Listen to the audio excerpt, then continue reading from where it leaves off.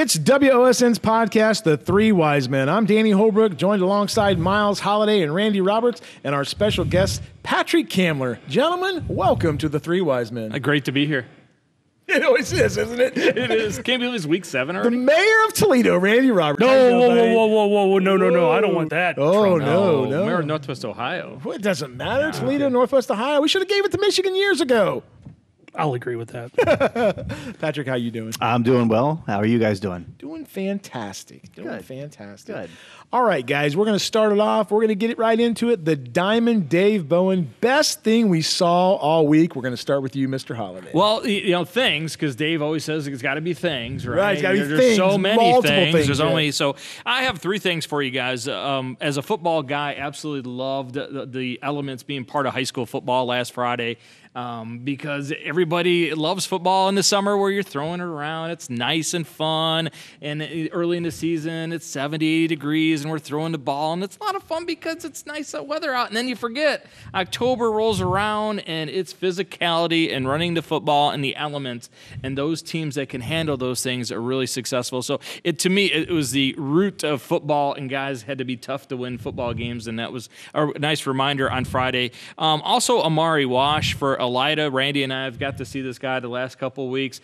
Everybody in Northwest Ohio, do not kick to Amari Wash. You said that please last week. do not kick to him. No, do it. It makes for good TV when he returns it. So Exactly. please do. Everyone, please kick to him. Kick directly to him. Kick directly to him and do not block. As a play-by-play guy, you like that, right? Yeah, very much so. He's absolutely electric with the football in his hands, and he's got great feet. So, yeah, you, at your own peril, kick to Amari Wash. And then Zach Osborne for Anna. 5 touchdowns against Delphus St. John's. The guy was absolutely amazing.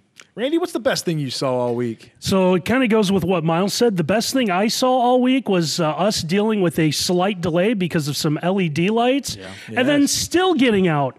After kickoff was pushed back to 7:30, still getting out a half hour earlier than we did the previous week when we saw a 62-56 game. So the best thing I saw was a very quick football game that I appreciated. Love that, a whole heck of a lot. Patrick, what's the best thing you saw all week? Well, you know what's interesting? I actually was off of calling games last week, which I was not expecting. So I had some personal time, which was nice. But I was reminded that the high school players are significantly tougher than we give them credit for, because a young man at my church played the entirety of a football game. Didn't know it at the time, of course, but at that time he played almost the entire game with a bruised kidney, and did not realize it until you get done and the adrenaline starts to wear off, and you're like, huh, my kidney hurts. that hurts. That hurts back there. I wonder what's going on. Wow. So had to have a little bit of a hospital stay, but everything checked out, and he's good to go. And I don't know if he's going to play this week. That decision hasn't been made. But when you care about something and you want to pursue something, you do whatever it takes to get it. And kudos to him for playing through the discomfort, whatever there was there. And it's just a nice little reminder that, hey, things hurt on us a little bit more than they used to. But not for these guys that are, 30-odd years younger than we are. That's terrific stuff, guys. I had Allen East Columbus Grove last week, and Gilly and I talked before the game and the pregame show. We talked about, it was obvious everybody to run the ball in those conditions last week. Gentlemen, I saw a young man run the ball. Look, I don't know if he's the best running back in the state of Ohio. He's got a case for it, and it's Trenton Barraza. This kid is absolutely spectacular. 25 carries, 308 yards, 4 touchdowns. He carried them on his back. He was dominant. I'm not saying he's the best back in Ohio, but in Northwest Ohio, he's number 1 for me, guys. He is fantastic. He does it all. He can catch it out of the backfield. He can go between the tackles. He can outrun you. He is just a workhorse, and his work ethic, from what I've heard from the coaches and the community, second to none, and that's why he is as good a player as he is in Northwest Ohio. Now, correct me if I'm wrong. He's done it with 3 different quarterbacks, right? Yes. So there's been times where everybody knows he's going to get the football because they're kind of questioned at quarterback and still getting 308 yards. Yeah, there was no question about what they were going to do. They started Kyle Hopkins as the wide receiver at quarterback last week. He did a really nice job because all he had to do was turn around, hand it to number 3, and Trenton just took off. And I laughed and I joke about that, but that's what they did. He was spectacular. You watch one of those games, guys, where you see a kid gets in the zone and you just know it's his night. That was his night. They would put 6, 7, 8 man fronts up there. It didn't matter. He was fantastic. And Barraza is one of those kids that's been in there since he was a freshman. He's been seeing significant time since he was a freshman at Grove, so he knows that offense. He knows that better than probably anyone else on the field at that point in time, and he has developed physically. Even as a 9th and 10th grader, he was still a guy that was hitting holes pretty hard and making those runs and doing all the things that Andy Schaefer's asked him to do at Columbus Grove, and he has just gotten better with age. And now I think you're seeing the culmination of all of that effort where he's able to rattle off 300 yards. And again, I'm with you. I don't know if he's the best back in the state. I think he's up there, certainly, but it's going to be interesting to see how that continues here in the last 6 weeks of the football season. We head into the playoffs and where they can go, and if Barraza can put Columbus Grove on his back and see how far he can take them. Yeah, we saw them, and you talked about it earlier, Miles. They lost their quarterback. They were on their 3rd quarterback, and a team like Columbus Grove, they're really, really good. And you just look at them, nothing phases them. The wind, the rain, the 3rd-string quarterback, they just came out and they just played smash-mouth football. This is a team, I'm not kidding you, that can go really, really deep in the playoffs. That showdown at the end of the year against Bluffton is going to be fantastic. It's going to be amazing. Both teams, every single week you got to score 3 touchdowns to beat them because their defenses are just so amazing, right? I think Bluffton gives up like 5 points a game, and Columbus Grove gives up like 9 points a game. So it's going to be a battle.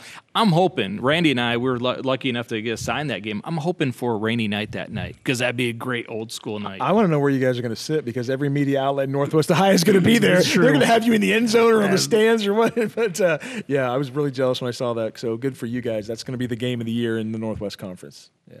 I saw the jealousy in your eyes when you said that. You can see it. Steely. I was just staring at you. I was staring at you. Don't get sick, Randy. Here, Randy, drink out of this. It'd be terrible if you had an accident on the way home tonight, wouldn't it, Randy? Jeez, Danny. Man. I'm sorry, Randy. Which route do you take on the way home? Mayor of Mercy Health, Randy Roberts. All right, Miles, can I ride with you? No. Miles, I'm going to let you introduce our guest for the night and take it from there. Yeah, Patrick Kamler, you guys know him, a legend in the sports world here around Lima. But the reason we wanted to have you on, Patrick, because Sports Report is such a big part of the community for a long, long time. And, of course, you were a major part of the Sports Report. So, we wanted to have you in to talk about that because it's been off the air, 2 years now?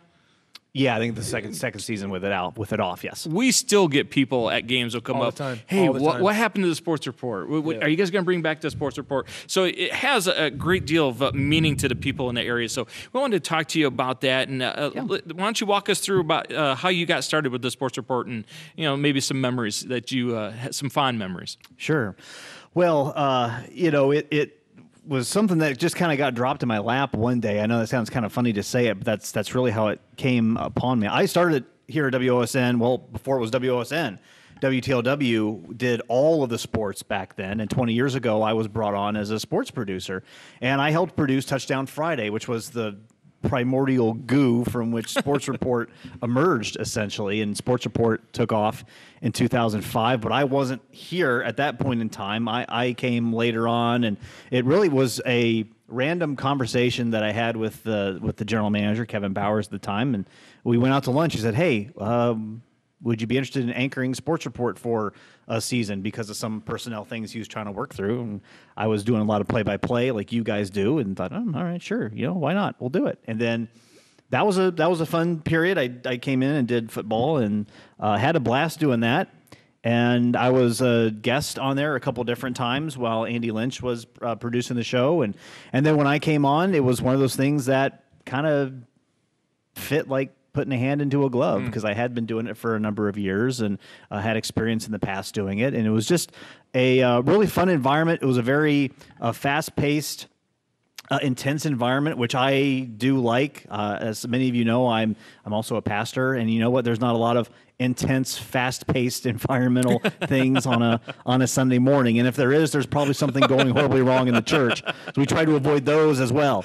So that's how I got plugged in, and it's really been a blast to do it. And I know everyone sees me or saw me when I was doing the show, but there are dozens of people that come around and make that show what it is. We've got people that run around and they get video, they go out and they shoot highlights, they bring it back in, they put all that stuff together. There's a ton of people working behind the scenes to make sure that it goes off. The Sports Report never really could get off the ground if it was just me. There are a lot of people who bring that back in together. So very fortunate to have had that time. And I'll be honest, there's part of me that wishes it was still going, that we were still achieving that level of commitment and covering in high school sports. But I'm grateful and thankful for the time that I was involved with it. Now, you had the experience behind the desk from being at Kent State, correct? Yes. Oh, okay. So that wasn't a huge departure for you going from play-by-play to getting behind a desk and anchoring a show. No, in fact, what was funny is when I first got into this business, I just wanted to do play-by-play. I was not ambitious in any way, shape, or form. Like, I saw guys do it on television. I thought that's what I want to do with my life. And I did anchoring just as, hey, we need you to do this kind of thing. And that's kind of how I discovered it at Kent State. I auditioned and tried out for that. And, oh, okay, well, this works out. But when I can get away from that, I would like to. And I didn't dislike anchoring. Obviously, I did it for a number of years. But I just preferred being in the booth more. I wanted to be there in the action, calling it and translating it for the audience. That's always what appealed to me a little bit more. But with things how they were transitioning here at the TV station, there was a point in time where I was needed to pull myself away from that and come back here and be on the desk. And I'd had plenty of experience producing things in the past. And yeah, it wasn't oh gosh, I hope I can figure this out on the fly. I'd been doing it for a number of years. I had done it in the past before I came in and did this. So the old riding a bike analogy. Yeah.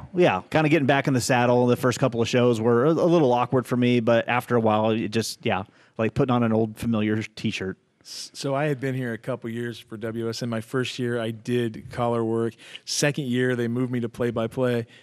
Third year I was here, I'll never forget, I got a call from Ben, who was our boss at the time, and it was right after a game, and he said, Danny, we want you to come in after your game and sit with Patrick and talk about your game on the Sports Report. And it was like Carson calling you over to the couch, right? I'm going in to work with Patrick on the Sports Report. I'm telling you, I walked in that door that night, and I thought Patrick just sat at the table, and they just filmed him, and he talked about the games. I'm telling the number of people running through this place and the people in the booth, there must have been 12, 15 people, and the pizza and all this stuff. And I remember walking in here and thinking, I made it. And I remember doing that night, and I remember Shine was here that night, and you were here, and I got to talk about my game, and I walked out here, and I call my wife, I go, I just did the Sports Report.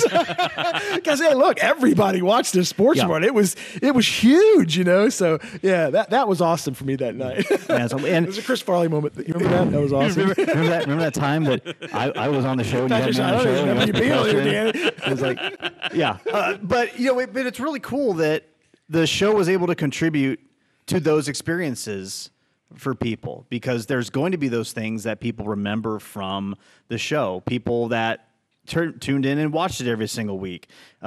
Their kids were featured on the Sports Report, or maybe we were around long enough they themselves were featured on the Sports Report, and they had an opportunity to kind of experience that. And one of the things that I always wanted to do too was I wanted to get people on the show so that you hear voices besides mine talking about the action as it went in there. And actually, we wanted to do, it's one of those things where there were so many more things that I wanted to do with the show. We just didn't have the resources available to us. But we had people that we wanted to go to who were kind of reliable, that we could say, hey, can you come in and do 5-6 minutes on your game, talk a little bit about it, and knew that they could come in and talk about it and do a good job, and they were kind of known quantities, and you guys were all part of that. Mark Shine, of course, was a part of that. Aaron Matthews was a part of that, and I might be missing some names, and I'm not good at keeping track of that. You still picked Danny. No, I said Patrick doesn't remember that night. He's like, he said Ben called him. Let's be clear. But I called Danny a couple times too to help participate in a number of things as well. But I don't do the whole list thing, because the last show that we did, I thanked everybody, and I was very diligent. I got a piece of paper. I'm like, okay, I'm going to write down the names of everybody who was on the show and thank them. I didn't know it was going to be our last show, and wrote them down. And I went through the list. I put it in the prompter, and I thanked everybody, and I felt so good about myself because I always screw that part of it up when trying to thank people. We get off the air, and the one person that I didn't thank was the person that I stare at every single week. Oh. The floor director, who was Abby Beck. Totally forgot her name. Oh. She was the only one I didn't mention. Wow. And I had something of a penchant for slamming the desk when things weren't going according to plan. And after the show, I was like, dang it. We'll do it live. I forgot. Oh, that clip. That clip is my spirit animal. I don't want you to know that. I've never seen you mad. I have. It's happened. I'll tell you one here in a second. But yeah, Abby, who I've looked at and taken cues from for 2 or 3 seasons before that, completely forgot her name. And I was mad. I was like, oh, Abby, I forgot your name. She goes, that's okay. Usually if you say Jennifer, I just kind of answer to that. And I was like, oh, all right, fine. But no, I won't say the name of the person because they did a terrific job 95% of the time on the show. And there's a lot of pressure Oh, I'm sure. in getting to your game, getting the highlight, coming back, editing it, putting together a shot sheet, and getting on here in time. There is an immense amount of pressure to do that, and anybody who does that is pretty phenomenal. Especially who does it for multiple seasons. Especially who does it for someone who's kind of breathing down their throat to get things done in time. We had someone who had a game that was of a great deal of interest to the audience and to me as well. I said, "Hey, look, I want to make sure you have this for A block." So A block is like the very first part of the show. It was typically the games that I edited because I had to be back early because I was going to be on the desk. I want this game to run in the A block because it's a big matchup of the night. Okay, no problem. So he gets back, plenty of time, no issues, everything. We're 5 minutes out to the show, 3 minutes out to the show. Hey, where is that? I'm yelling down the hallway. Oh, no. Oh, you're right. Yeah. Couple minutes. Okay. We don't have a couple of minutes. The show open is running. Where is that package? Silence. Oh, no. Okay, well, we got to skip it because I don't have a choice. So we modify. There was a lot of fixing things on the fly. I don't know if you ever picked that up watching the show. There was a lot of that. All right, so we go to something else. We go to my stuff, and a lot of things we had in there were kind of built in. So we did the top 5. That was already done. Prep profile, that was already done. A couple other things. And about halfway through the show, I was going to go back to that thing that I wanted in the A block. So bought this guy another half hour. We get to that point. It is still not done. And I think there's probably footage of this somewhere here in the station where I say this guy's name. You are killing me! What are you doing?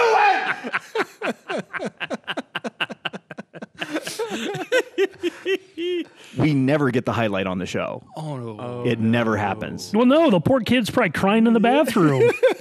Why is Patrick so mean? Yeah. So It was me, you guys. This is what it's going to be like. I don't want to work here. I only do the show I one don't time. want to say their name. We'll call them Randy. Wait a No, it wasn't Randy. minute. It wasn't Randy. It So was Mark Coons, wasn't it? it go. No. Although Mark and I have had a few yelling at each other episodes in the past too. So But- what was what So- happened? so I get after the show, and I power down. So Patrick on Power the down. Patrick on the set. Calm down. Third person. Patrick on the set. That's not the same Patrick as in real It's life. not. It's not. Patrick on the set is way a different animal than Patrick in real life. Sort of. It's like the volume turned up. It's like the difference between It's his pro wrestling Rocky- gimmick. That's what I was gonna Like- say. It's like Rocky Maivia and The Rock. it's like a different thing. Vince McMahon the character and Vince McMahon the man. They're not the Mr. same McMahon. person. You're fired. So I go to this guy and went, what happened? He says, oh, I know what I did wrong. without getting into the technical things, he was trying to edit everything off this little tiny memory card, which is a big no-no. If you're trying to edit things off of very small media, you can't do it. You have to load it into the computer. By the way, we've done this 400 times before this, so I don't know what happened. It was one of those like little mistakes, and I just pulled him aside and said, okay, we're not going to do this again, ever, are we? And you were verbally spanking him. Did you have a pitchfork in his chest while you're doing it? And to his credit, do you know who I am? Do you know who I am? I cook pasta with JKB on this set right here. Start cutting a wrestling promo on this kid in the back. Do you have any idea who I am? The Rock says he's going to know. So he never did it again, to his credit. Well, of course not, because that was probably the last night. Because he left at 11:06, and Never to be seen again. Patrick burned down his brother-in-law's tractor dealership. And that's how Steven Spielberg got started. And that's why Danny's doing play-by-play now. But it was a very... And I will tell you that story is relatively tame in comparison to some other ones that I don't know or necessarily took it was a part of personally, but I know that there have been a lot of shouting matches over the years. Mark Kuntz and I got into a shouting match. This was years ago. This was before I was even an anchor. I came back, was trying to edit something, and the way they had everything set up wasn't that efficient. There were people that were having to overlap using computers. Oh, yeah. That just wasn't going to work out. Fortunately, by the time I was running it, everyone kind of had their own PC. It worked out with that one exception. But most every time it worked out. And I was assigned Mark's computer. So I'm editing my stuff, and he's pacing, trying to, it's like, hey, I need a computer. It's like, okay, man, I'm getting this done. It'll be done here pretty soon. And he starts, hey, man, I need that computer. And I stand up and go, well, I'm editing on it right now. You have to wait. Mark didn't take too kindly to that. And let me just say that we finished this in the parking lot. Oh, no. Oh, wow. Good. There was no violence. I need some new Mark Kuntz fodder when I see him. Yeah. But what was funny is that Mark and I actually developed a better relationship after that. It happens a lot. Kind of. Yeah, when you draw blood, that's what happens. Now you guys are blood brothers. And a lot of it was because, like, look, we both care about the product. We both had a vested interest in making sure that we were putting our best foot forward. So we both kind of saw ourselves on the same side after that. And then you both went after that kid that messed up the A block. You combined forces. The mega powers. Do you know mega powers combined? Do you know what a doomsday device is, kids? That's what we. They called it Coons and Kamler Throwdown on the Playground 2. That's what we executed. It's like the movie Step Brothers at the end. Yeah. Coons held him up, and I took off the top rope. And do you miss it, Patrick? Because it was. I mean, like I said, Miles sounds like he misses it, right? No. We get such it. Great memories so far. We still get it all the time. People after all the games, people, hey, are they ever going to do that again? And they're like, look, I don't make those calls, but it was such an iconic program. It really was. Yeah. I mean, we all watched it. Yeah, I do. I do miss it sometimes. I'm someone who's always been very okay. Once we're done with this, I'm on to other things, and I don't look in the rearview mirror very often. Sometimes it's to my detriment, but I've always been kind of wired that way. Once we're done with this thing, it's time to move on to the next thing. And with Sports Report, it was a little different because there was a period of time where, well, maybe we were going to restart it, like very shortly after the decision came down. Like, wait, we're going to restart it because we kind of did this fast, and it was a little short-sighted in my view to cancel the show when we did, and how that whole situation was handled. But once it was handled, and once we saw we weren't going to bring it back, and number two, it's kind of like striking a set on a show. It's like once the set's been torn down, we're done. And we had people that had moved on that we weren't going to get back. And there were roles that had been pretty entrenched. Like we had someone who'd been part of our team from the beginning of the show. Oh, wow. She wasn't coming back. So it then turned into, well, okay, let's say we snap our fingers and say, hey, we're going to start it again in 2 months. Would we get people to get up and going? Maybe. but also would we get the advertisers back? Would we get all these other things that we needed to have back in order to do the show? So there are a lot of those things to consider. And in a vacuum, sure, I would absolutely jump on and do it again and miss it to that extent, but also, moving on. Kramer got the Merv Griffin set out of the dumpster, so it's possible we can resurrect it. New right? edgier format. Yeah, right. Yeah, I like that. Yeah. Well, the set is still there. Like, it's still intact. I was being metaphorical, Daniel, when I was saying that. Those aren't orange chairs from the 70s. I got the dad call. I went proper name. Now, you mentioned something earlier that there were some things that you wanted to do with the show but never really got to. What are some of those things that were in Patrick's mind? Live studio audience. Oh, that would be cool. That would be cool. Well, it's funny you mentioned that. Wow. We weren't going for that specifically, but we had one of the salespeople here who just decided they're going to sit and watch the show from here. I'm like, oh, okay. So he grabbed one of the chairs there in the studio and sat down. I'm pointing like this is TV. Grabbed one of the chairs here in the studio, and he just sat and watched it. And he just watched what I do at the set, people running back and forth, me yelling at people to get things in, all this other kind of stuff. And at the end of it, he said, well, that was the most fun that I've had in a long time watching a show. He's like, you guys should broadcast this, like this behind the scenes aspect of it, because this was a lot of fun. This was an amazing thing to put together. I don't know how you do it on a weekly basis, which was kind of cool. And we thought, I don't know that could have gone anywhere, but it would have been kind of fun to have that. The things that we always wanted to do, is I wanted to add the capability of doing a live report from the game after the game. Very nice. So because of how some of the timing was, one of the things that I wanted to implement, even if it was live to tape, we could do something like, hey, Coldwater Marion Local wrapped up. Danny Holbrook, Miles Holiday are here with it. Guys, Marion Local with a win tonight. Tell me about the game. And either we do it live because of how the timing worked, or we'd record that ahead of time and then do that. We were able to do that a couple times on the show, but the infrastructure, the timing, most of the timing just wasn't there consistently to be able to do that. So having those live look-ins, I thought, would have added a lot to the show. Those would have been fun to do. Wanting to incorporate more kind of interview segments and breaking up some of the highlight portions of it up a little bit more. Doing some things that also cater to an online audience. Something where, hey, extended highlights are on our YouTube page, something along those lines. So that was something that... Because you had footage, right? Yeah. You always had extra footage. Yeah, we always had extra footage. We always had more than we ever showed people. Go online, go to our WOSN YouTube page or WTOW YouTube page and check out the stuff that you didn't see on Sports Report. Or we do something separate for like the online audience. It's kind of a way to bring them in and increase the audience there. So there were a lot of those things, and a lot of it, again, infrastructure was missing, time was missing.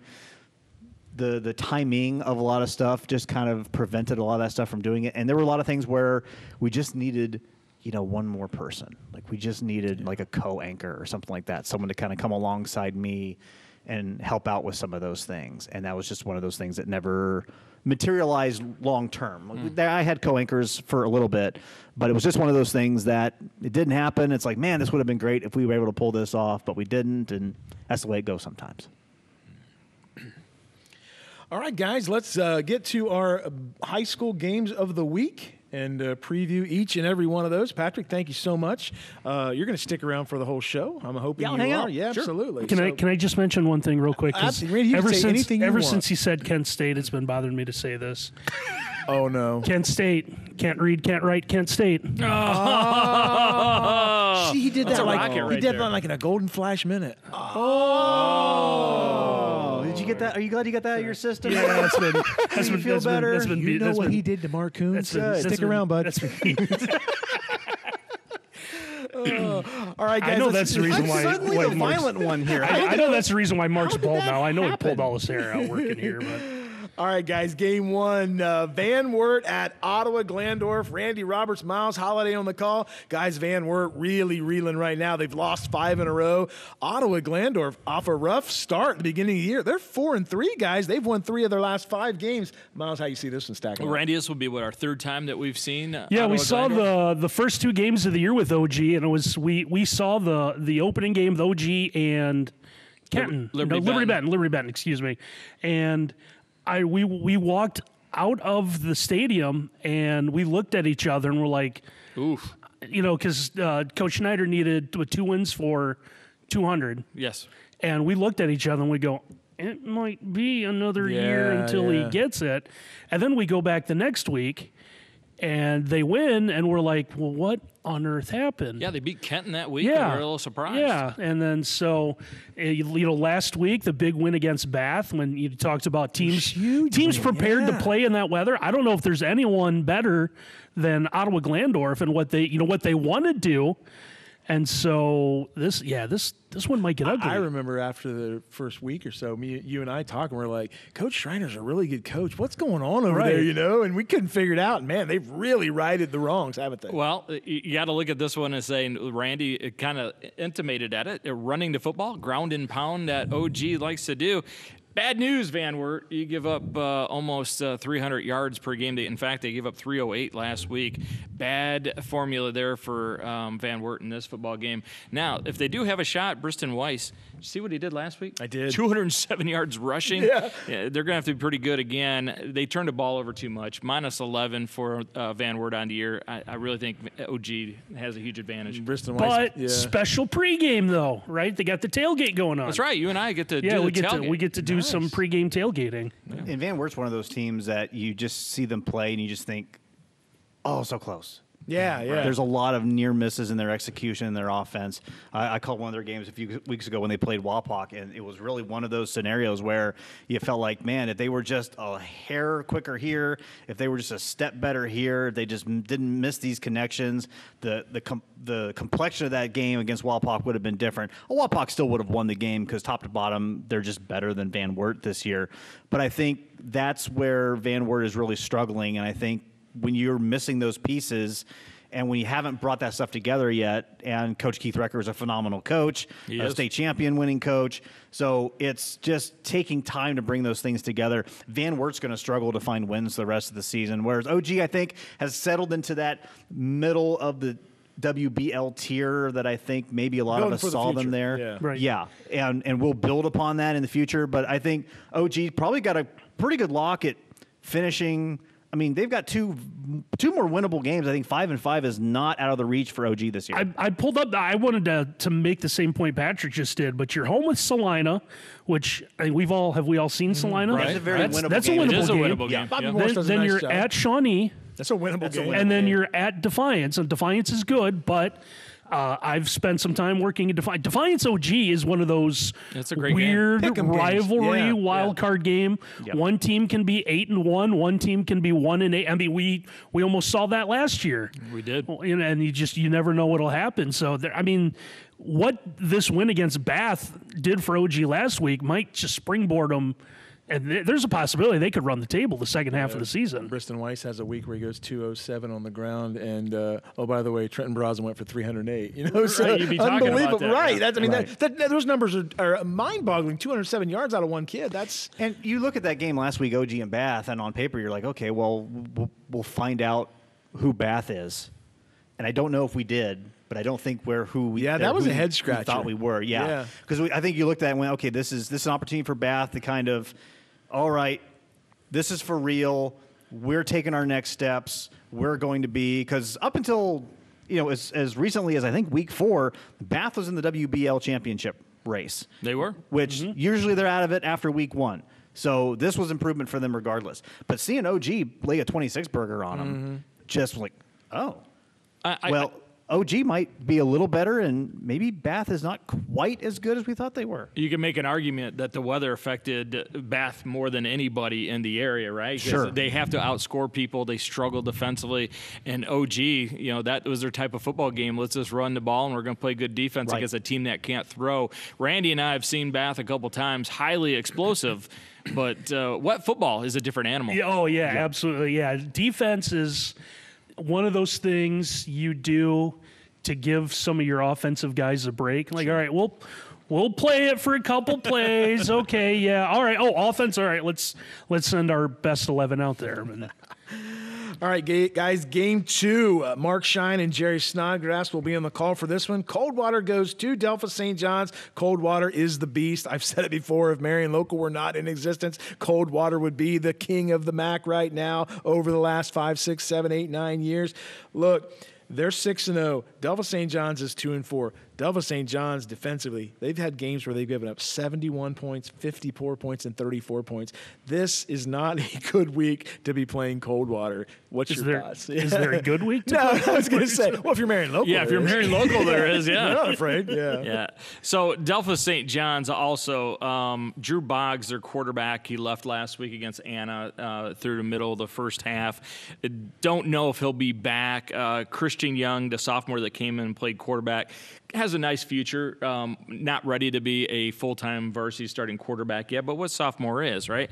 To make things even worse, not only is Boggs out, but T.J. Wirtz, their tremendous running back, he did not play.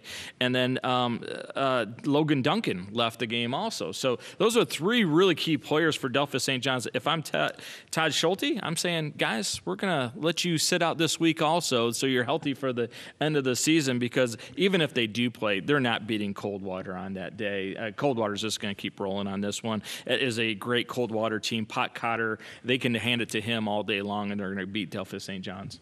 I'll ask you this, Randy. Is this the year Coldwater gets over the hump? They're really good. It kind of looks that way. Their defense looks like might not be the big dominating defense that we've seen before.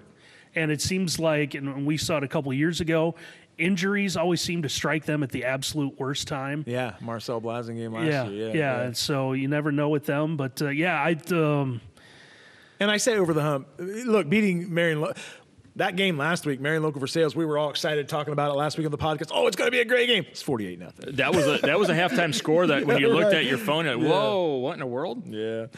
Well, I remember the beginning of the year, Marion Local played that team in Indiana that no one knew anything about, and I know Mark Shine was talking to you guys, and like, well, we just don't know what we're going to get. They're this highly ranked 6A, and 42-6 at the half or whatever, and.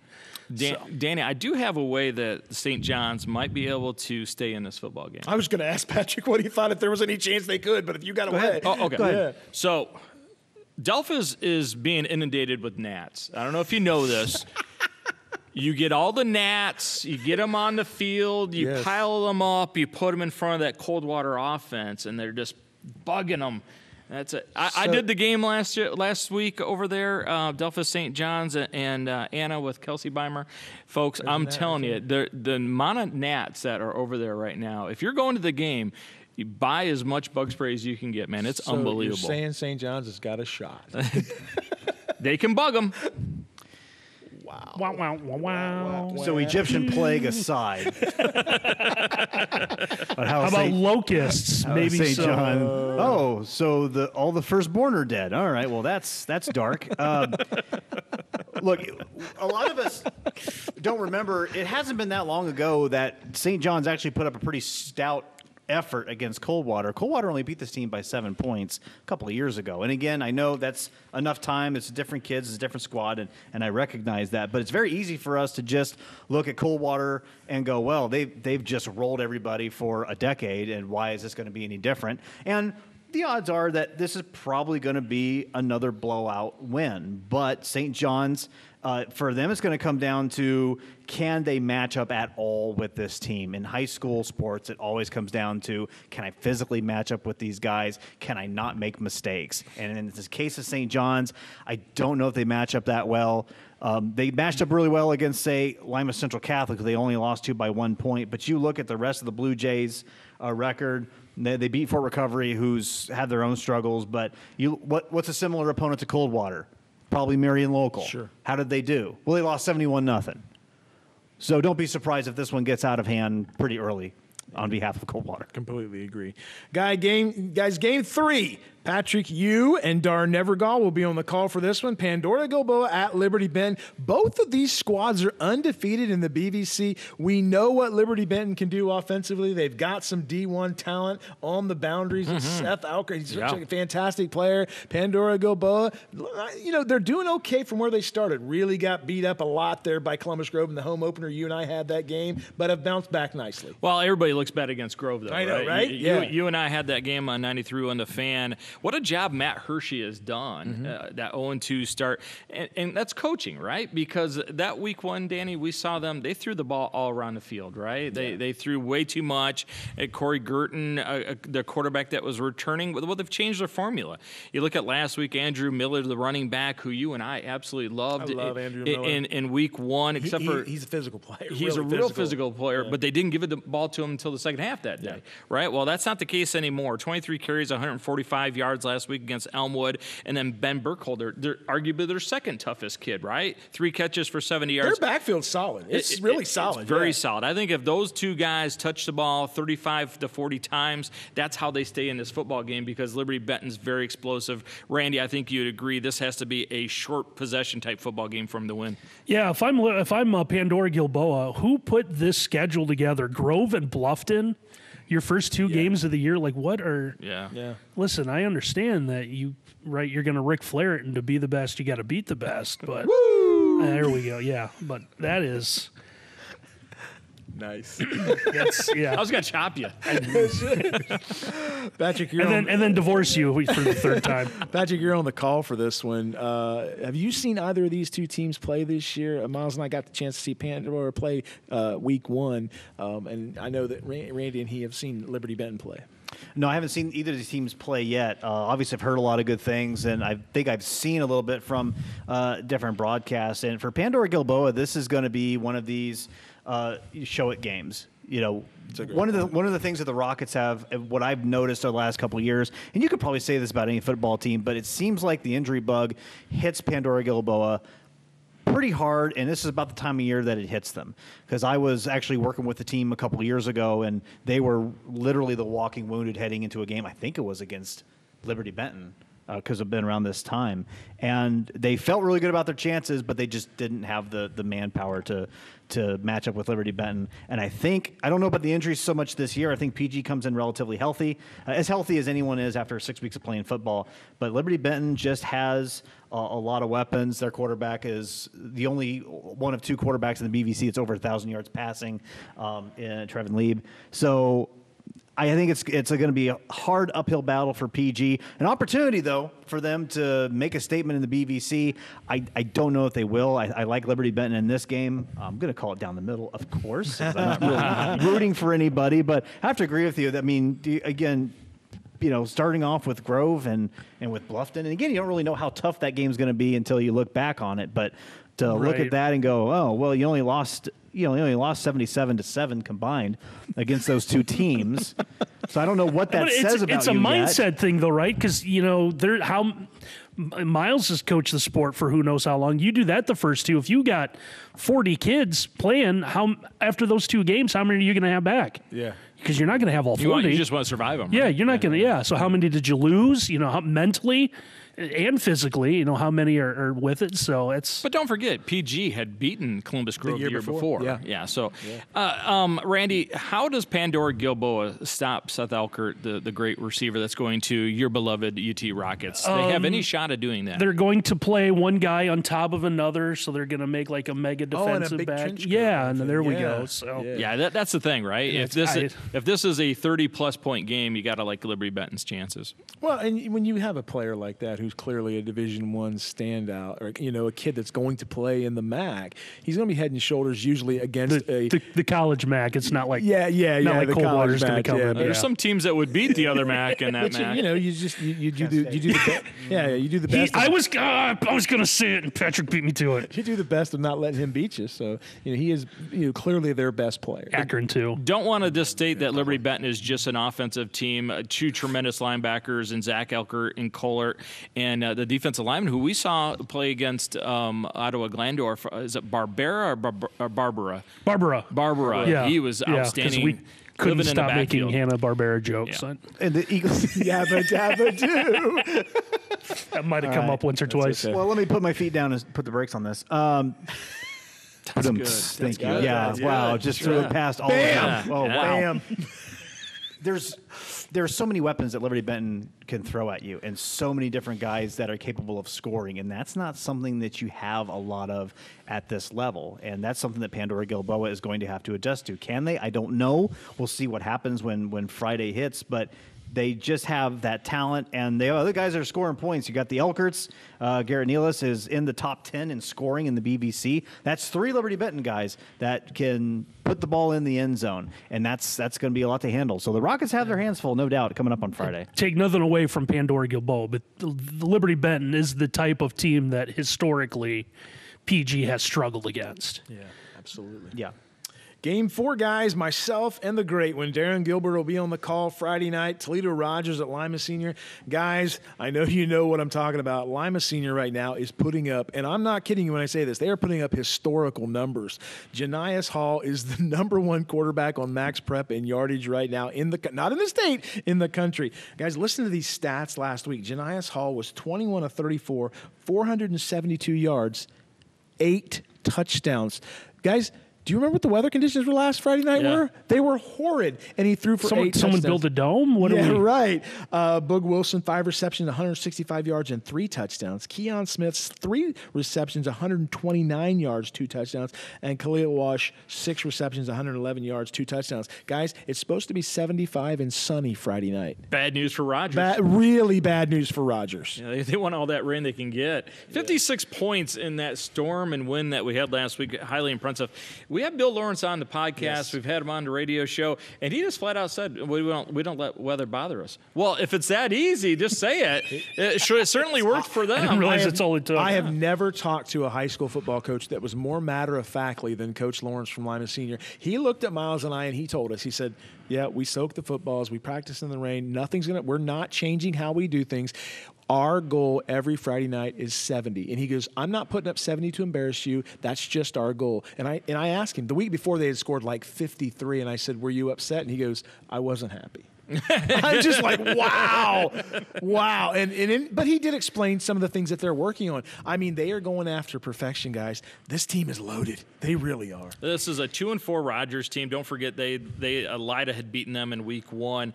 I was starting to believe a little bit about Rogers. I saw them on some TV when they played Woodward, but then I realized, Woodward's making a lot of people look really good. They scored 46 points against Toledo Waite, 58 of their own against Woodward. But then they lost to Toledo Start 34-14. So I think it's going to be a really tough ask for Rogers to go to Lima Senior and get a win.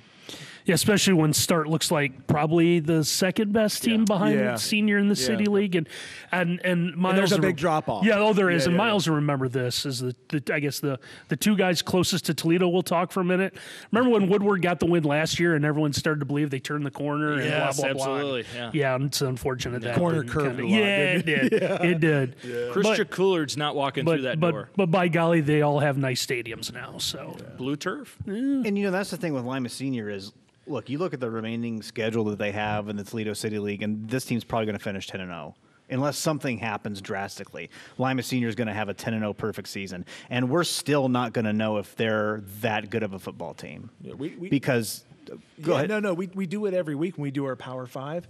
No one at this table has ever put them in their top 5. They keep them on the outside because we all have those questions. And they're not mine. They're not mine. Yeah, right. Yep. We all have those questions. That is a great point that we think.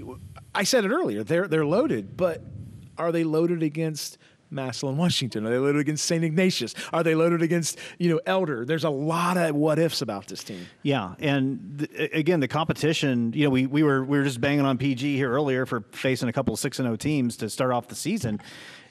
The Toledo City League is and wasn't ever going to present a lot of issues for Lima Senior. Their toughest competition was probably going to be in the Findlay game, and I think that was the closest game I think that Lima Seniors had this year. I think it was a 4-point win for the Spartans. Without Ryan Montgomery. Yeah, without Ryan Montgomery. So, yeah, Lima's going to have a perfect season. I don't know when the last time was they had a perfect season. And they're probably going to get a home game. They'll face whoever at Lima Stadium. And we still won't know if they're that good of a football team. Maybe even after that. I mean, if they're playing, Piqua right now has the 16 seed in that region. So Piqua's 2-4 right now. I would say Piqua is probably a win for Lima Senior. No, I would assume, yeah. So they have Fantastic 50 right now has Lima Senior projected a 6 seed. That's where they are now. Yeah, that's where they have them behind 3 teams projected to finish 8-2. Who are those teams, Randy? The 8-2 teams, you'd have Mount Healthy, Harrison, and Kings Mill Kings. All in the Cincinnati area, right? Yeah, because that's where senior goes south, right there in Division II, Region 8. So you'd be looking at, let me scroll down, a Troy, a Trotwood Madison, we throw in the opening round. And guys, let's make it real clear. We're not knocking on Lima Senior. This is more of an indictment on the Toledo League, right? And this is something as someone, again, Miles and I, just because of the nature of where we live, where we've grown up, where we covered. This was more when this was made for, Senior needed to go somewhere. Someone will have to explain to me why they can't end up in the WBL. I'll never. We talk about that all the time. I'll never understand. That's just my lack of knowledge of the WBL. But this was the Toledo public, bless their hearts, they try hard as they might. Like their basketball 30 years ago. Ooh, it was really good. Some of the best you'll see around. Yeah.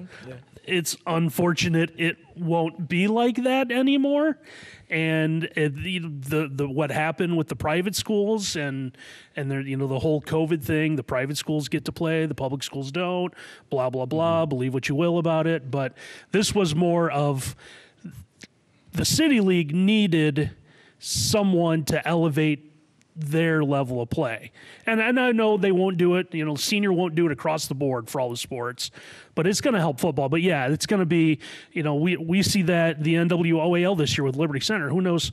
Liberty Center is going to beat every team in the league by 60 points. Do we know if they're good? Right. It's another question, right? You won't know until they get to the playoffs. And then so it's the same thing with Senior. Yeah, we're going to take nothing. I mean, not knocking Senior. I listened to Bill Lawrence with you guys, and he's excited that they're going to go play. They're going to go win. And we're all it's gonna, excited. Right? They said they want to go deep. Yeah, and so it's one of those things. Yeah, we just don't know. Yeah, make no mistake. I'm not knocking Lima Senior at all. In fact, it's better for the area in general when Lima Senior is good at football because nobody likes a black hole in the middle of Allen County where all football goes to die. Yeah. And Lima Senior's had some pretty rough seasons over the last 10 or so. And now they're having some success, and now they're having a good season, and we are all for it. The only question that we're bringing up is once it gets to the postseason, what kind of team are they going to be? And that question will be answered soon enough. But again, it's measured optimism on this side of the table, and I think all around the table. It's like, okay, the Spartans, they're going to put together a great season, probably ending up at a 6th seed, at least has a projection. They'll get a home game.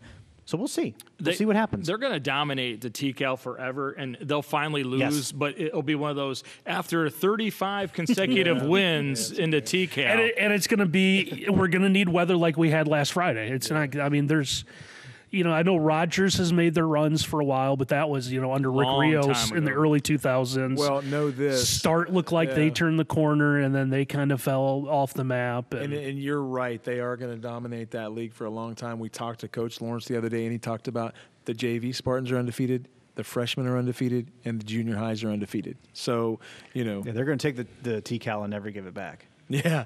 That's, and I quite don't. honestly, they should. Nobody has that type of enrollment in the TCAL like them.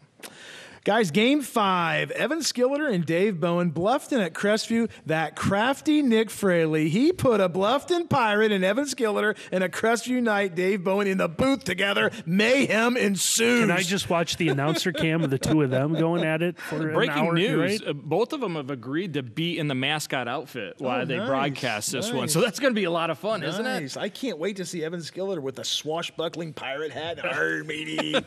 Guys, look, everybody knows Bluffton and Columbus Grove, Northwest Conference. It's a collision course. Crestview, it's at Crestview, and Crestview, a good program, having a down year this year, but there's always a game or two every year where Crestview surprises you. Is this the week, Miles? Well, Braxton Leith is back, Yeah, so they got a shot. And everybody still talks about Bryson Penix being out. Is he going to play this week for Crestview? But Huxley Gross has done a nice job. 6 touchdowns and only 1 interception. So I would say they have an opportunity, Danny. However, watch out. Bluffton is just so fast, aren't they? We talk all about Trenton Barraza and what a great player he is. Boy, this league is just loaded. How about Landon Worcester? He could be the player of the league again, He's right? fantastic. Yeah, 8.5 yards per carry. They only give it to him 28 times. Hey, Bluffton, give it to him a little bit more, right? Yeah. Well, running clocks in second I was half, he's getting not ready to needed. Yeah. He doesn't get to play the third and fourth quarter ever. Any chance, Randy, that Crestview? No, unfortunately. I wish I could. Patrick, he's got a better argument than that. Right? I was trying. I'm trying to formulate one, and God bless it. I love your honesty, though. We have a lot of people listening from Crestview. The thing is, like, Diamond Dave's going to hear this, and I know I'm going to get a text from him after he yeah. listens going, I'll never say it publicly, but you're right. Save that soundbite. Wait, is your Dave Bowen impression basically Eeyore? Pretty much. The Crestview Eeyore Knight? Winnie the Pooh. Well, Oh, bother. So it's actually I the guess guy we're that gonna we get our saw butts right kicked. now. It's the old man we saw at the Crestview game. That's not really Dave Bowen. It's Miles' biggest fan. Crestview might come in with a lot of emotion, and if there's a team that's ready for a letdown, maybe Bluffton after a huge win over LCC last week, right? No. Okay. I'm In a making word. a In a case, word. Dave. I'm No. making a case. Look, I've seen plenty of games involving Crestview that I thought were going to go one way or be a blowout, whether it was on Crestview's side or against Crestview, that ended up being a lot tighter than maybe they were supposed to be. That's not to say that this one is going to be one of those situations, but for both these teams, this is kind of a playoff preview type of matchup because both these teams are in Region 22. They're both in kind of the area where they could possibly face each other, although if it would be a playoff game, it would be in Bluffton. And that might add a little bit something to it, along with it's in conference, it's an NWC game. But it really is one of those where Bluffton hasn't really demonstrated that there's a lot of chinks in the armor that Crestview has the ability to exploit. That's kind of what it comes down to in this one. And Crestview might be able to pull off a couple plays, but I think it's just too much pirate too often. And this is going to be, I don't say an easy Bluffton win, but I think Bluffton's going to move to 7-0 after this game. Gonna pillage them. By the way, There you go. it's Grove after Bluffton for Crestview, too. Oh, all right. Good They job, got the reverse boys. PG schedule. Guys, Northwest Conference Commissioner, what are you thinking? Game 6, gentlemen. Delphus Jefferson at LCC. Nate Garlock, Kelsey Beimer on the call for this one. Look, LCC had high hopes going up to Bluffton last week. We had talked to Carson Parker the week before, him and his dad, and they were excited about that game. Now, unfortunately, Matthew Quatman did not play, or Played did a couple limited, snaps, very limited. They really got beat up, 35-0. This is a good bounce back week for them. Delphus Jefferson, really down year, so I like the Birds in this one, Miles. Yeah, if you're Scott Pulte, why even play Quatman in this one, right? Right. Just let him sit out again. You want to get him healthy because when he's healthy, he's fantastic. Yeah, He is. let Brady Parker and Michael Quatman and Flores take care of the offensive firepower because I think you score 2 touchdowns, you're probably going to win this football game. This is a Jefferson team that really struggles to score the football. Danny, their top 3 rushers have a total of 171 yards rushing. I think Braza had that in the first half last week. Had that on 2 carries. Yeah. So it is a Delphus Jefferson team. They're working hard, but boy, there's just not a lot there right now. Yeah. Yeah. I would never tell Scott Palte how to coach his football team. Of course, he knows way more about it than I do. But you have an opportunity, and I think a golden opportunity, to rest Quatman and develop some of your other playmakers. And that's something that I've noticed from LCC over the last few years is they've usually got pretty solid quarterback play, and then they've got one or two skill guys that end up doing most of the damage. And I've thought numerous times, man, if LCC just had another guy they could go to, whether it was a slot receiver, some other playmaker that they could develop, some of these games that have been close losses for them, particularly early in the season, because they've had some losing streaks in the middle of the season. I don't think those would have been as bad. Maybe they could have turned some of those into wins. So I think there's an opportunity here, again, to get Myron Flores maybe more involved in the offense, to get the other Quatman a little bit more used to being a viable target out there. I know he's been used somewhat, but usually as a decoy more often than not. So taking that opportunity against a Jefferson team that is down, that's probably, this is a game that's going to go running clock fairly early. That would be my guess, or by the beginning of the second half. And take that opportunity, because you've got Spencerville and then you've got Grove. So your schedule is not going to get a ton easier after this game. So take advantage of it while you can. Yeah, and there's a lot of young guys that play for LCC. Or forgive me, Their sophomore class know. is Yeah. really good. Yeah, there's a lot of young guys they're trying to develop at LCC. So it's good opportunity, and go a little bit deeper in the roster. And it's one of those things that if you put together a run, and we've seen it. I think we've all sat here and talked about it. You never know who you're going to need week 13, 14, 15, and so.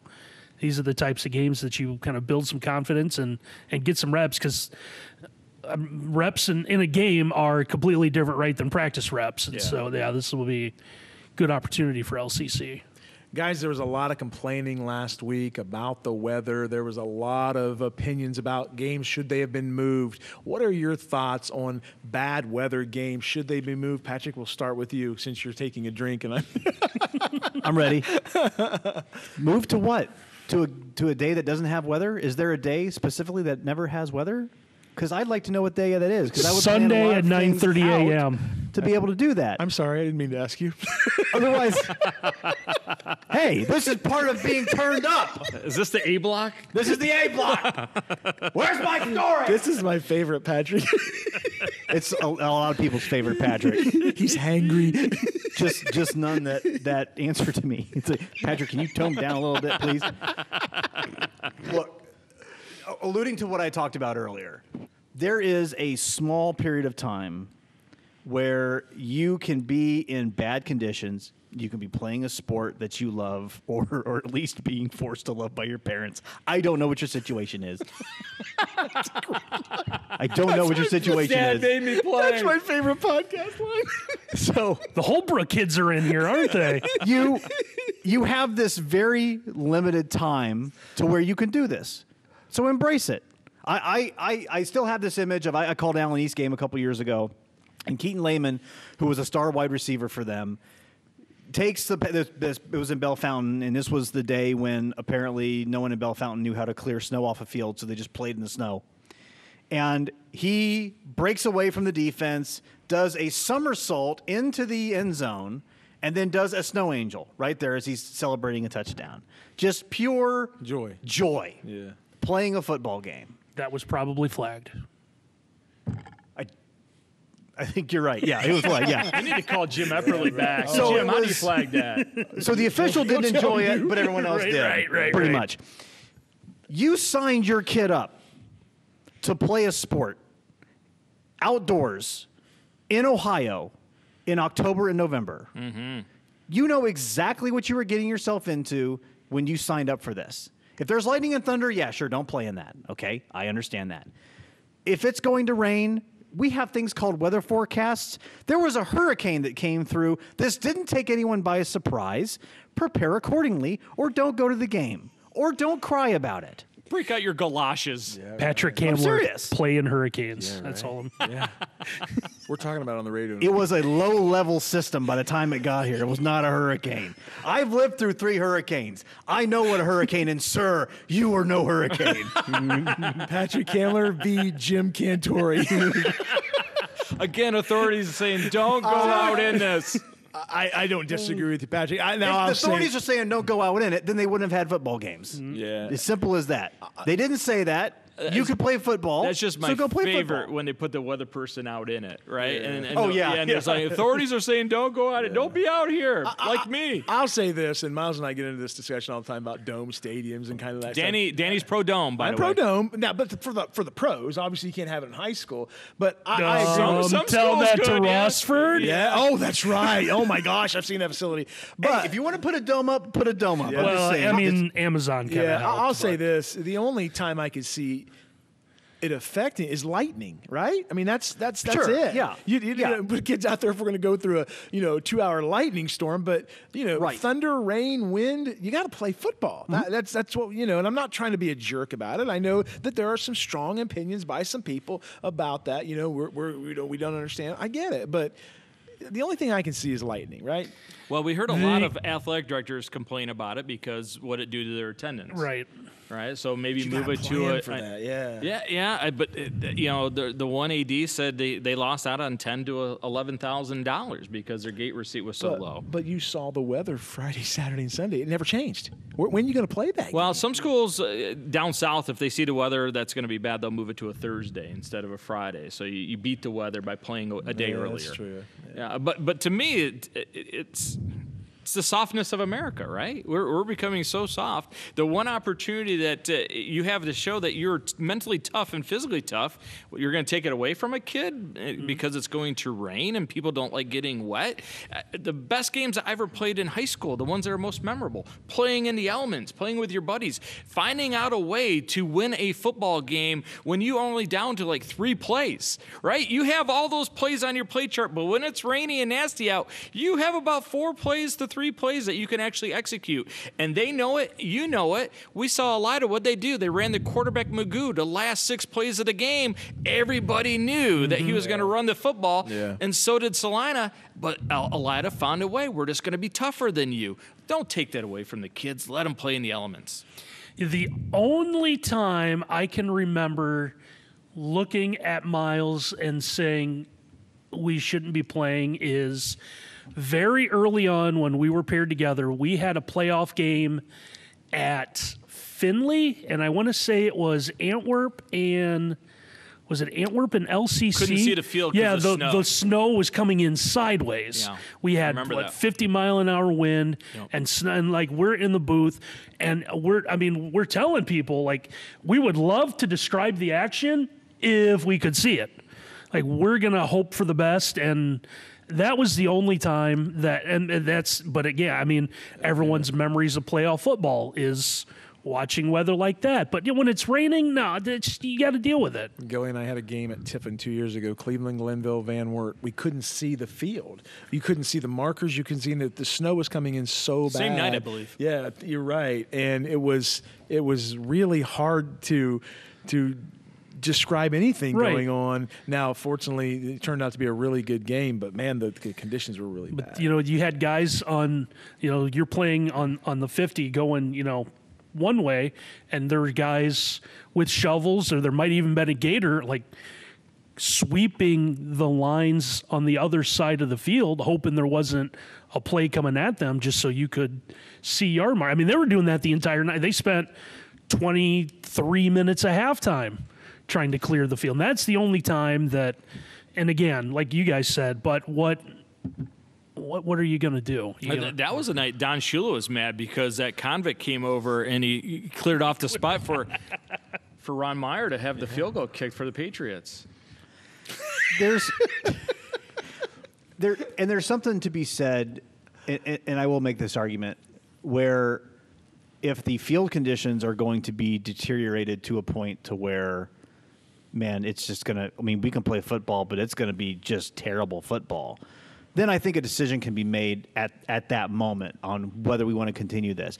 There was years ago when I was covering sports over on the east side of the state, we had a pretty nasty rainstorm that came through, and I was covering New Philadelphia, and it was just grass field at that point in time, back when, a lot of schools had grass fields. And the field from the 40 to the 40 just turned into a mud pit because that's where the teams were. They couldn't move the ball, and the field just got destroyed. The grass got torn up. It was just a mud pit. New Philadelphia was supposed to host a playoff game that next week, and they were having to move that game because we can't host it in this. It's a hole now essentially in there. So I'm amenable to an argument that says, hey, look, the field conditions are just not going to be conducive to playing this game in its entirety. Now fields are a lot better than they used to be. We don't have a lot of grass fields, and the grass fields we have seem to be a little more durable than they were back in the 20th century when it was just I think we'll throw some grass out and play. I think Kenton is the only WBL school that doesn't have turf. Does Defiance have turf? Elida, that's right. Grass, Yeah. So Elida and Kenton, I think, are the only two WBLs. So a lot of schools are going to that too. Yeah. So there's an argument to be made for that, but for this is uncomfortable to be in. Suck it up. You know what you got yourself into. I mean, was it kind of a pain in the butt because our window was open and our notes are getting wet? Yeah, but that's something like... We toughed it out, Randy. That's right. We're mentally That's tough. right. Sit in that booth. Right. I'm proud of you, That's too. right. And I had to sit next to Miles. Ugh. Oh, all right. Hang on. I called a game in a snowstorm in no press booth. I don't want to hear it. All right, guys. Hang on, Sloopy. It's time to talk a little Buckeye chatter. I love starting this out with you, Miles. This is your baby. The good, the bad, the Buckeye. The good, forcing turnovers, and it's a good thing Ohio State did, right? Absolutely. Especially early in that football game. Latham Ransom again comes in and chops one out. A fantastic job by that defense is something that they have shown that they're proficient in this year. Remember, last year they just play defense and keep everything in front, but they are forcing turnovers this year. The bad, the Will Howard interception, I'm not talking about the actual interception. I'm talking about the one that should have been in the end zone. Yeah. Much different football game had Michigan State came down with that one. You cannot lock into a guy and watch him come all the way across. That would have been 2 interceptions for Will Howard. Very concerning, and it would have been a different football game. And the Buckeye, I know you guys are probably going to rave about Jeremiah Smith, and rightfully so, but let me tell you about Caleb Downs. Looked like an NFL starting safety on Saturday night. He was absolutely ridiculously good, and I think that's going to be Jim Knowles' answer moving forward when you talk about they're going to play teams that want to run the football, i.e. Iowa this week. Well, I think Caleb Downs is going to be very active in that box and probably blitzing on rundowns to try to take away from that stretch run that Iowa loves so much. Yeah. Randy? So I saw on Facebook you got to talk to Jim Knowles, Miles. Was that meeting him in person was something else last Saturday? That was did really he cool. did he take to your ideas on defense? My wife's got dinner ready, all right? I can't go on that long.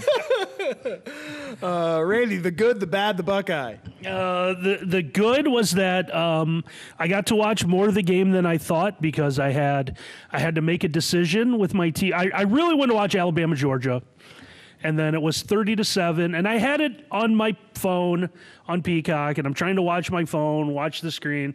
All right, this isn't working, so made the switch, put Peacock on the TV. Then, of course, I'm getting alerts that 30-7 turned into 33-28 or whatever. So good to see Ohio State, just another banger of a team they're able to put away. I hope they get to play someone someday and figure out if this is a good football team. A little bit of a shot. So I get to, all right. Yeah. No Toledo on their schedule this year. We're no Mississippi State either. Yeah, all right. Yeah.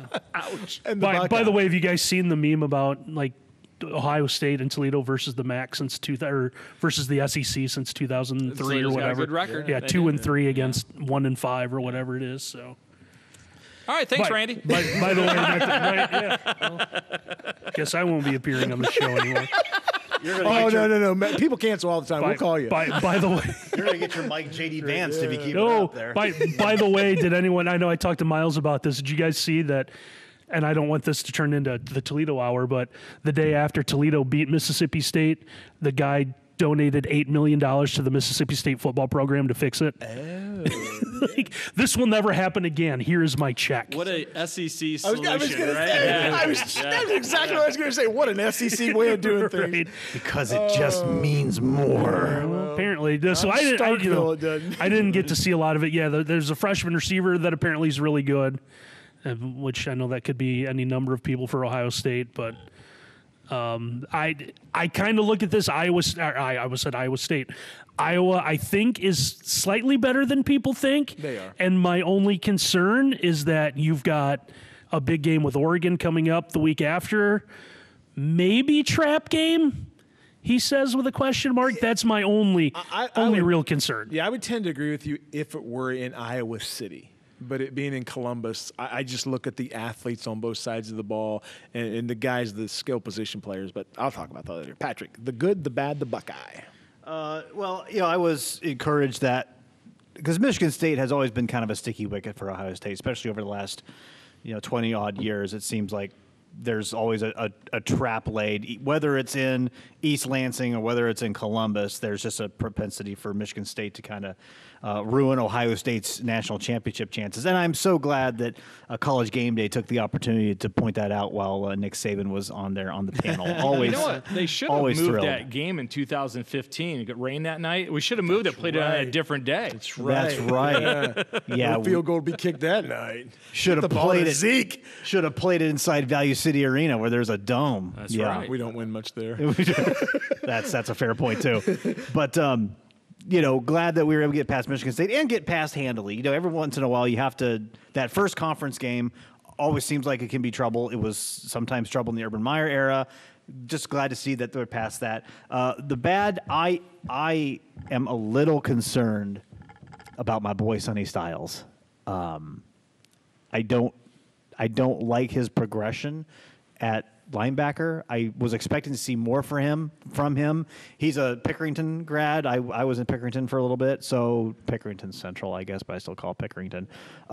So I was hoping he would develop a little bit faster, a little bit more than what he is. It's a position change, though. It is a position change, but a lot of what he did well, I'm not seeing that translate into the new position. It's almost like I don't know. Maybe there's too much in his head. Maybe he's overthinking the position. Maybe there's a lot of that stuff's going on. But I'd like to see him play with that freedom, with that energy, with that passion that I saw him play with at Pickerington.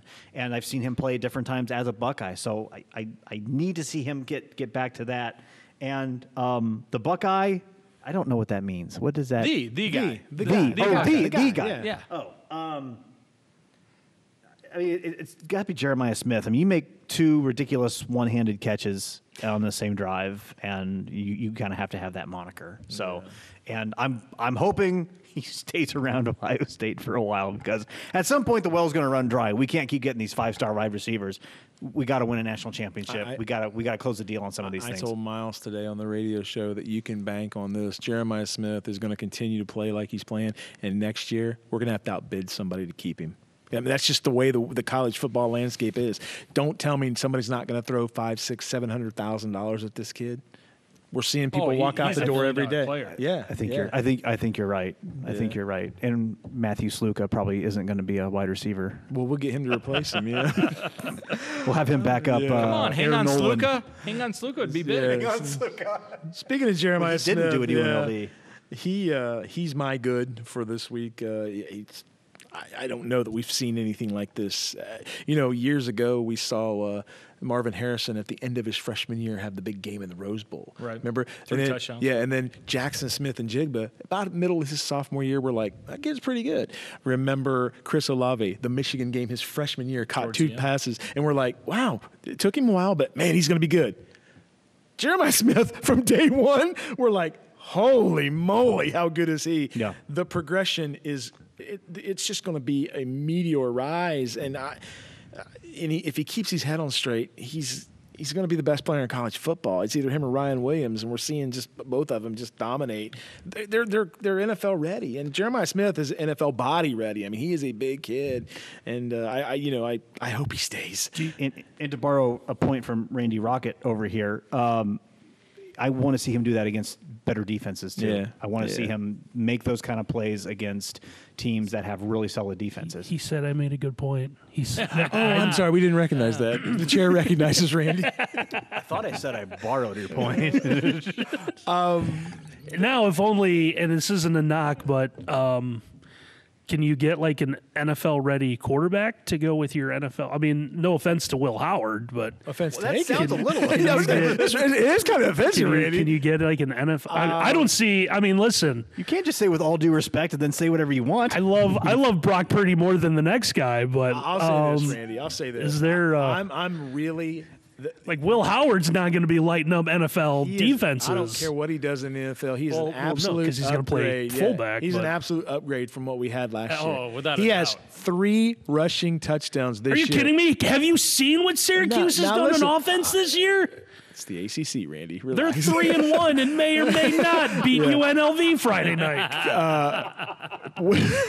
That's a great point. Will Howard has 3 rushing touchdowns.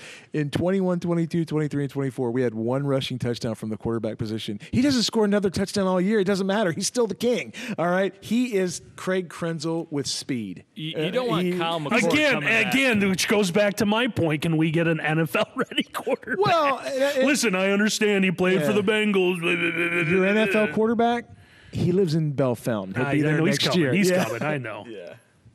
He's a good one. Yeah. The bad for me, guys, is the slow starts.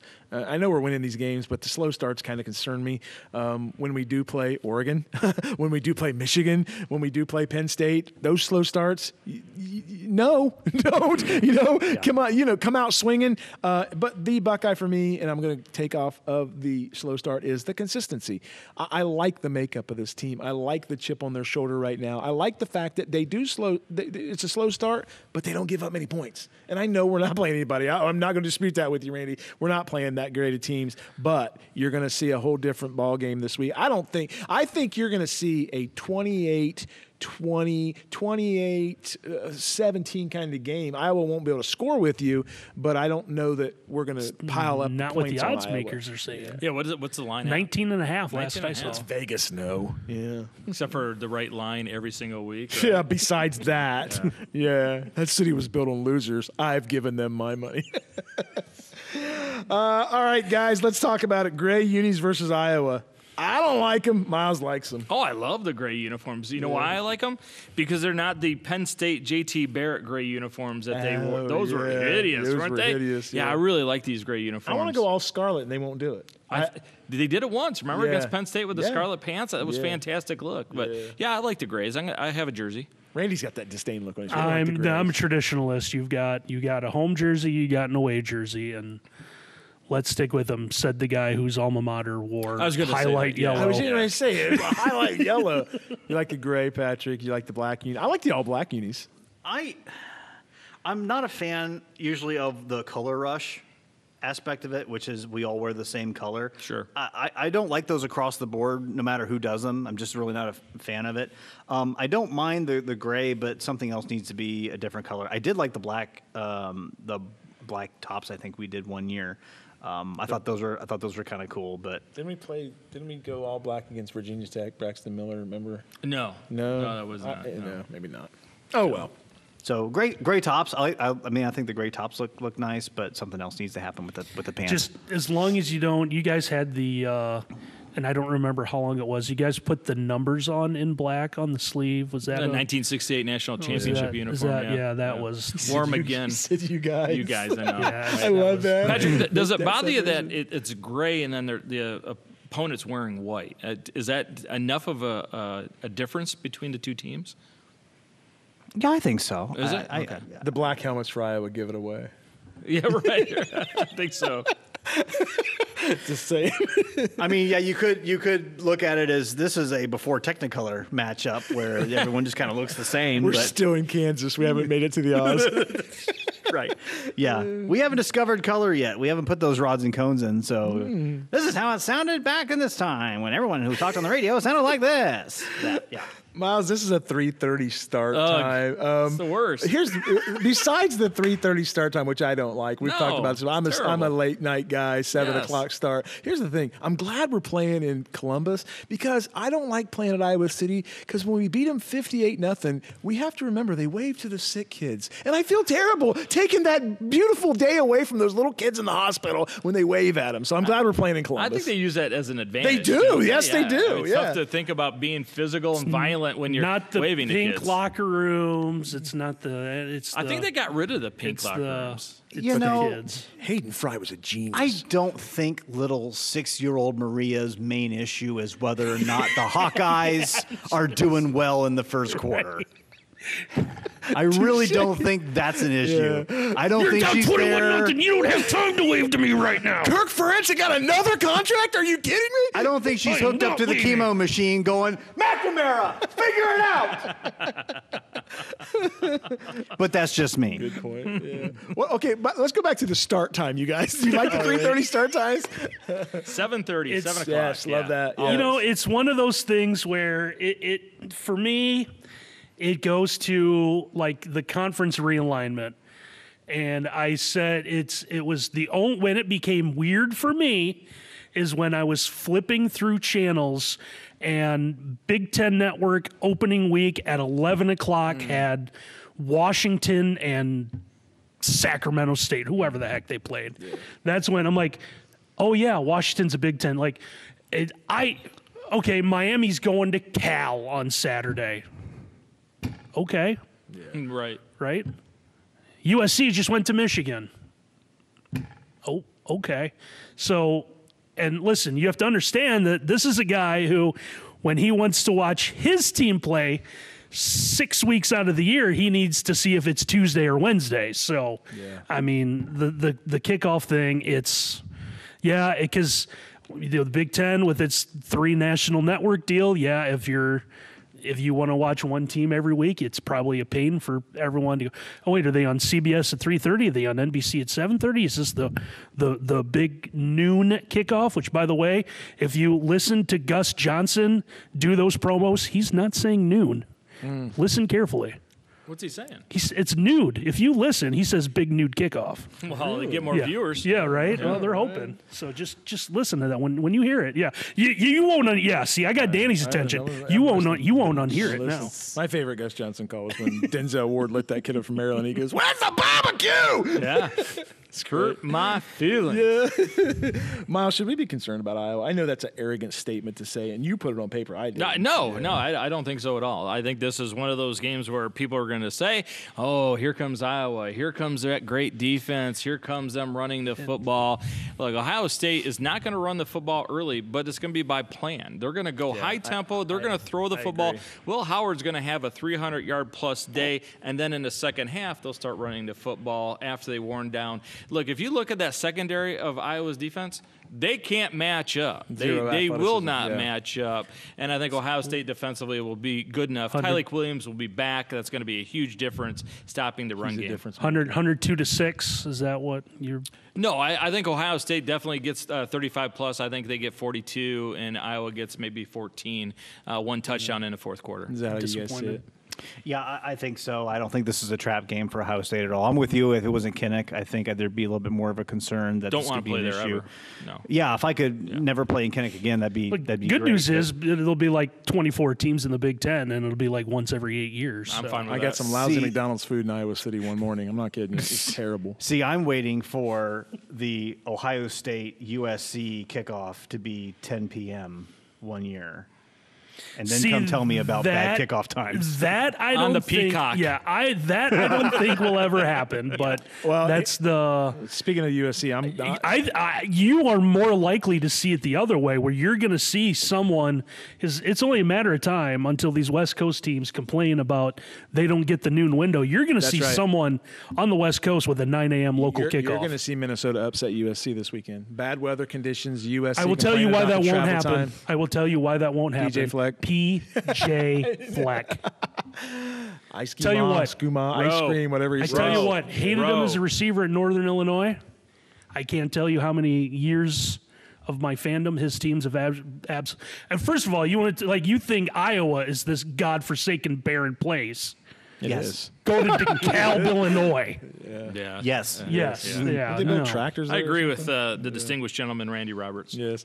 All right, the floor is yielding to Miles. We're going to start with you. Let's go with our Power 5 football rankings this week, as if it's a surprise who you're picking number 1. Hey, guys, I got Marion Local in there. I know it. I got Marion Local, Grove, Wapak, Coldwater, and Bluffton. Look, it doesn't matter who plays quarterback at Grove. They're going to run the football. They're going to be physical on defense. They're not going to let people score. The Wapak team is just outstanding. I just can't believe how good they are every week. You're like, well, maybe they'll get challenged this week, but they don't. Coldwater, I can't wait for that Coldwater Marion local game. That's going to be so much fun. What do you think the 50-50 is going to be on that night? 14,000. Yeah, 15,000. right. I want that that's ticket. probably a pretty good guess right there, yeah. And, of course, Bluffton, we talked about how good they are. So there's my 5. It is kind of funny you guys brought up.